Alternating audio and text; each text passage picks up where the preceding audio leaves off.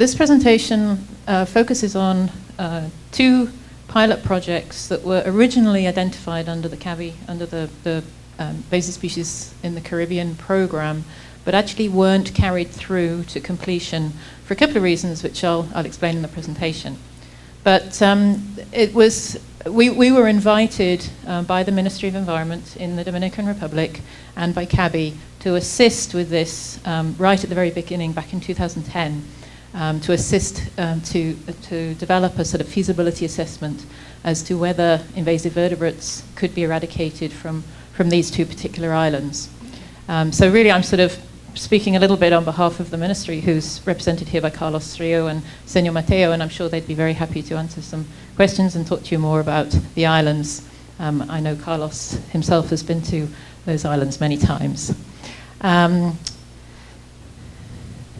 Before I launch into that, I just wanted to just clarify a few things about islands and invasive species eradications, because it's been we've been discussing some of this yesterday and today, and I wanted to make sure we understood what we were trying to achieve. Island conservation itself focuses on islands and on invasive vertebrate eradications from islands. That's our sort of niche. And the reason we do that is because, as you all know, islands are hotspots of endemicity. They're a very small proportion of the planet's sort of terrestrial area, but they are home to a number of endemic species, and also those species are very vulnerable, and most species globally, most of the extinctions of those species have happened on islands.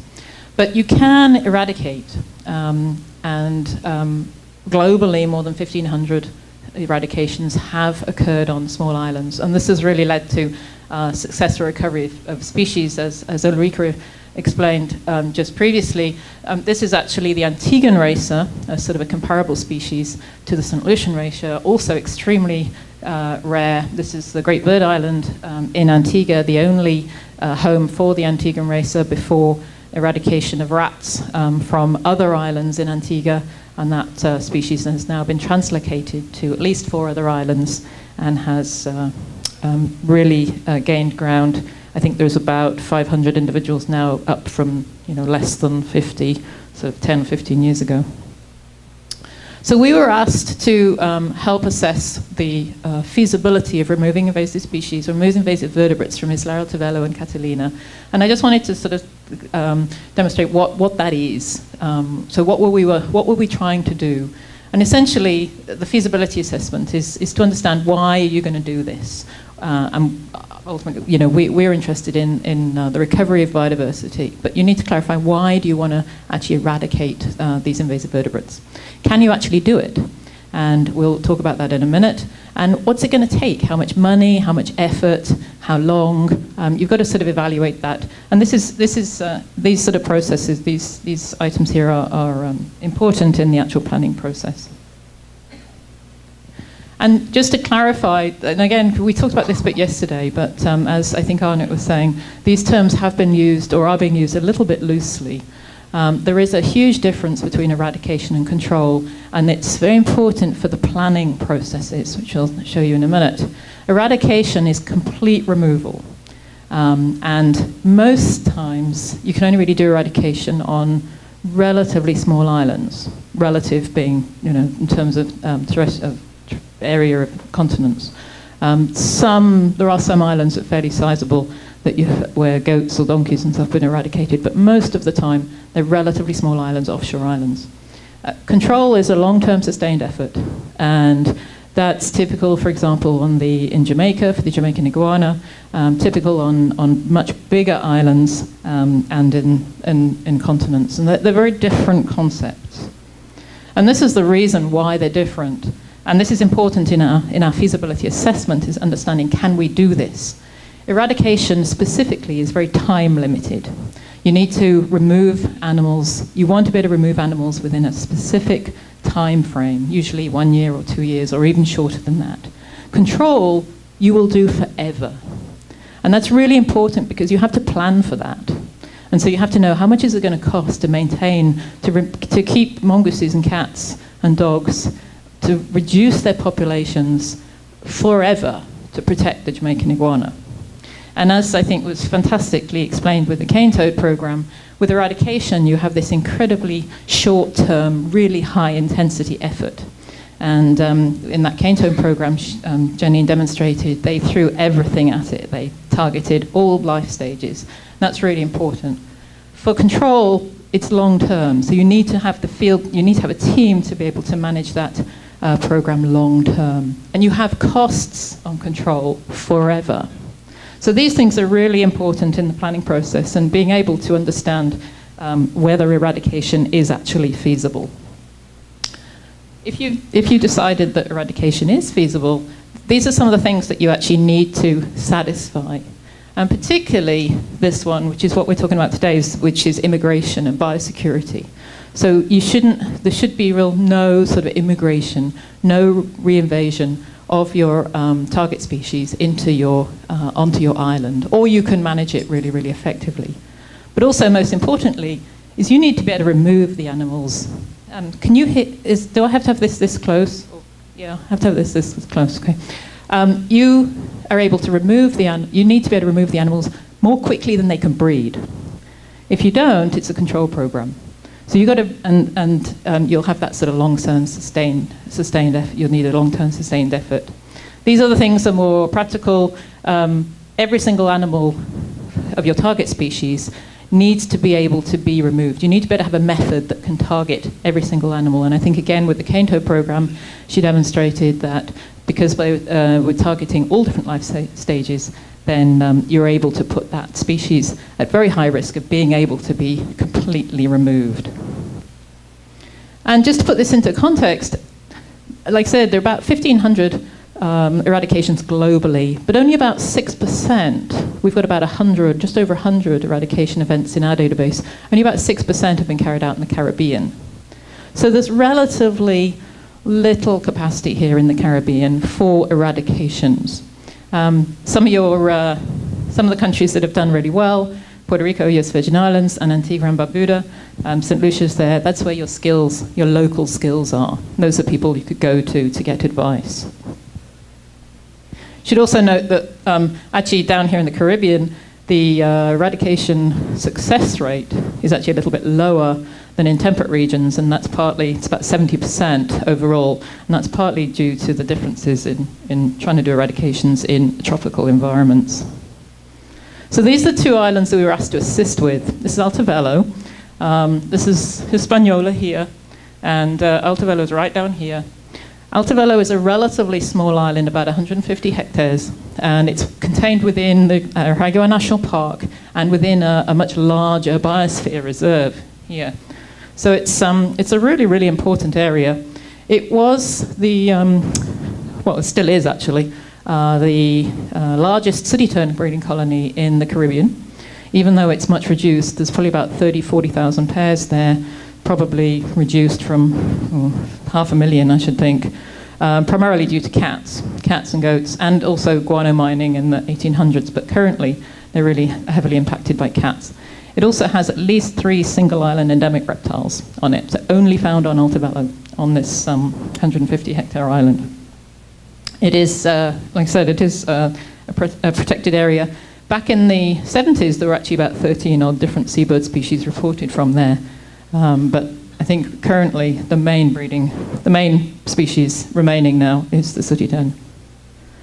This is the other island, Catalina, a very different type of island. This is located off here in the east side. As you can see, it's very close to shore. This is the main population of La Romana. It's about 900 hectares or so. Also has a couple of sort of subspecies, endemic subspecies of lizards, but its primary biodiversity importance is for nesting hawksbill sea turtles. Probably about 25% of the Dominican Republic's population of hawksbill turtles breed on Catalina. But it is a very, very popular tourist destination, and we're going to talk about this in a minute. It's also a protected area. It's a national monument. And this little chap here, which is one of the 2 endemic mammals remaining on Dominican Republic, we don't know that it's on Catalina. There have been various sort of reports of potential sign, but it still needs to be confirmed if it is there or not. And even if it isn't, it could be a potential home for that that species. So this is why are we doing this? This is Catalina Island. Catalina has 5 different invasive vertebrates, including raccoon, which are it's the only place in Dominican Republic where you have an introduced raccoon. And this is what happens. These are young turtles with their heads chewed off. And that is probably raccoon. So it's a major, major impact on the hawksbill turtles. Catalina also has cats, rabbits, mice, and rats. On Altavelo Island, like I said, large seabird, large sooty tern colony, globally important, the largest in the Caribbean, and feral cats introduced probably 100 years ago make large inroads into the sooty tern population. Estimates in the 50s, I think, were about 350,000 odd pairs of sooty terns. Now you're down to about 30,000, probably. So that's why we're doing it also. It also has actually 3 endemic reptiles only found on Altavelo. So our initial assessment of these 2 islands, and because we're in the biosecurity sort of presentation session, I'm going to focus a little bit more on the biosecurity issues. But our initial assessment and why we didn't follow through with these 2, while these 2 projects weren't followed through under the CABI program. For Altavelo, we realized that it was going to be very expensive because of the remoteness of the island. And for Catalina, because of that very high tourism visitation, the risk of reinvasion, particularly of rodents, was going to be very high. And it needed a lot of outreach, a lot of buy-in from tour operators that actually manage the tourist concessions there and bring tourists to the island. The other issue with Catalina was that there actually been very, very few, if almost, 1 or 2 successful raccoon eradications in the world. So we don't actually have the methodology yet well worked out for raccoon eradication. And although I think we could probably do it, it's a pretty large island, and it would probably require quite a lot of money and effort to work out those methods that are needed, and a little bit of sort of field trials and trial and error to work out a suitable strategy. So those are the sort of 2 main reasons, or 3 main reasons, why these programs weren't followed through. And I'm just going to talk a little bit about those in a bit more detail. This is Catalina, as I said, very high visitation rate, probably about 100,000 tourists a year or more. And as you can see, it was very close to the mainland. It has very regular access. There are 4 major tourist concessions that manage. They have sort of a whole load of infrastructure and buildings and little tour shops and restaurants and canteens and everything for tourists. And the tourists come over on these big boats from the mainland. So the chance of an accidental reintroduction on these boats is pretty high. And so in order to address this issue, you'd need to really work with the tour operators and to have a fairly major program. They would need to buy into it. You would have to have a fairly major sort of outreach program and management program with the tour operators and with the tourists to get them to understand why they might need to go through various procedures before they get on the boat, such as checking their bags or checking the boats to make sure there are no stowaway rats. The other potential risk for Catalina is actually, I've called it assisted reinvasion. It's sort of natural reinvasion. What we realized is, and what people were telling us, is that actually there are 3 fairly sizable rivers here just, and this is a fairly built-up area, fairly sizable rivers here. And what was happening seemingly is that a whole lot of garbage is when it rains particularly heavily, a lot of garbage which is accumulating in the rivers all the way up in the mainland is just being flushed down out into the sea, and a lot of it landing up on Catalina. This isn't us at all. I found a local group that actually run pretty regular volunteer programs there from La Romana up here to clean up some of the beaches on Catalina, and this is them at work. And just their most recent one, in a 2-hour period, they picked up about 3,000 pounds of garbage. And that is that's basically your route for rodents. So rodents will float on top of some of this stuff on plastics and within these sort of big sort of rafts of garbage vegetation. So this is a fairly serious concern, and people have talked already about probably a couple of the ways that you might need to address that is through rapid response. So if there was a major heavy rainfall, to have a rapid response unit to go out and put out traps for rats or bait for rats, and also to manage the garbage so that it doesn't build up, so that if rats do get there, they won't have a lot of food to live on, and then sort of re-establish the island. But again, that's a fairly major barrier to removing at least rats from Catalina Island, and needs significantly more work. However, there was a lot of opportunities at Catalina, and one of the things that we were informed of when we first started out assessing this project was that actually raccoons were a tourist attraction. And we thought, tourist attraction? I mean, they're cute and cuddly looking, but they're actually pretty nasty animals, and they carry really nasty diseases. So, by chance, we were involved in, with the Durrell Wildlife Conservation Trust, who was mentioned this morning, we were involved in a training course that they did, or a workshop in 2011 in the Dominican Republic, and some of the ministry employees were part of that. And we did a little field trip to Catalina to assess whether this was the case. And so the group, there's about 20 of them in the workshop, we actually interviewed tourists on Catalina to understand, do they like to see raccoons? The other thing, of course, is raccoons are largely nocturnal, and the tourists are here in the daytime, so we weren't even sure if they were seeing raccoons. And the interesting thing is, this is actually about 50% of people. So one of the questions we asked is, what do you want to do when you get to Catalina Island? And about 50% of the people wanted some sort of island experience. They wanted to walk around it, they wanted to dive or snorkel and look at marine life, or they wanted to see animals. And when we asked them, what animals have you seen? Most of them said they haven't seen any animals at all. And also, we wanted to understand what sort of animals would you like to see. And this actually came out really quite surprising to us. But all 4 of these, except for the raccoon, the rest of them are all native species. And of course, iguana is up there. And there actually aren't iguanas. This is the big Dominican Republic iguana, the rhinoceros iguana. There actually aren't iguanas on the island. And a lot of the tourists that were interviewed were local, and they already have an understanding of iguanas, and they're quite familiar with iguanas. So another potential for Catalina would be actually to translocate some iguanas onto Catalina Island, and in addition it could become a refuge, a predator-free refuge for iguanas, as well as providing a tourist sort of attraction. A lot of people wanted to see turtles, and of course the raccoons and the cats are eating young turtles, so the chances of those populations declining and making a poorer experience for the tourists.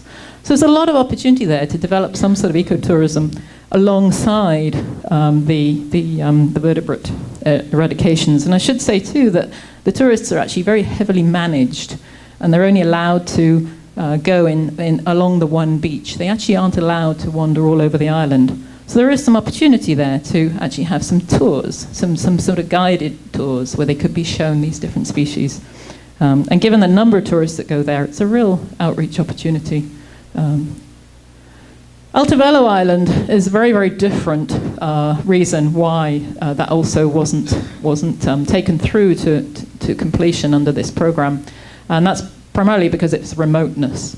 So if you remember, this is one of the southernmost peninsula in the Dominican Republic. You have a very large island here, which is also quite biologically important, and then this is Altavelo, right out here. The nearest sort of port when you can access the island is from here or from here, and this is at least 30 kilometers, and that's a pretty remote sea. It's a long way in a boat. Even from Isla Beata, where there is a fishing camp and there's a Navy base, it's about 16 kilometers, 15, 16 kilometers. So even operating from there, which is probably what we would do if we did invasive vertebrate eradication from Altavelo, we'd probably have an operations base on Isla Beata because it is the closer point. But there are, small boats. I know Carlos has been in these small boats many times, but the ministry also does have a pretty sizable boat that would need to be used. But just the logistics of, the complex logistics of a very remote location basically meant it was going to be very expensive. The biosecurity issues there, the potential for reinvasion is very different. I mean, it's pretty low. These folks are actually fishermen from the fishing camp on Beata, but currently we're working with the local group, Dwarika, and they're actually doing some questionnaires for with the fishermen to understand how often they visit the island and what sort of biosecurity risk they may pose, particularly in terms of rats. So a quick summary, those are the main issues for us in order to address in order to be able to move forward with some of these, with these projects. And we've actually, while these weren't completed under this Jeff program, we've actually, Island Conservation itself are taking some of these projects forward with the ministry and with some local non-profits. On Isla Catalina, we're sort of interested in this because of its potential for outreach and because of the raccoon issue. So as I say, raccoons aren't on the mainland Dominican Republic. They are non-native to the Caribbean. They have huge impacts elsewhere in the world where they have been introduced. They've been introduced to many countries in Northern Europe, even in Japan. They eat anything, maybe even more than cane toads. They will just feed on anything. They're non-specialists, predators, they're generalist omnivores, they have extremely high reproductive rate. And the potential for them to do significant damage on the island of Hispaniola, should they ever get established there, is huge. And it's something that really needs to be considered. There are reports of raccoons being held as pets on the Dominican Republic. And I think that is a serious concern for Hispaniola's biodiversity. For Altavelo, we, Island Conservation and Ministry, and Grupo Agua, a local non-profit, were successful in getting a CPF project, CPF funding this year, last year, to continue for operational planning to remove rats, cats, and goats from Isla Altavelo. And we're in the middle of that project at the moment. And that basically will tell us, a lot of the methodology we need and how much it's going to cost, and put in place a sort of recovery monitoring program. In addition to the endemic reptiles and the sooty terns, we're also interested in it as a potential home for black-cap petrels. As you may know, black-cap petrels is the only petrel pretty much in the Caribbean region, critically endangered, only known to breed in Haiti, but seen offshore of Altavelo, and is certainly a potential home for breeding black-cap petrels. And again, it would be a predator-free island, and petrels, being burrow nesting, are very susceptible to impacts of cats and dogs and mongooses and things. So we're very excited about this, and I'm sure, as I said, Carlos and Senor Mateo may be able to talk to you more about this project, but we're looking forward to some developments on that. So with that, I'd just like to thank the various people who have been involved in this, in particular the ministry, been hugely supportive. We have another project which with the ministry and Island Conservation, which I'll be talking a bit about tomorrow. But these two projects, we're also assisted by the Nature Conservancy, by the Natural History Museum, Grupo Agua and Zoodom, and INTEC is an academic institution in the Dominican Republic. Thank you.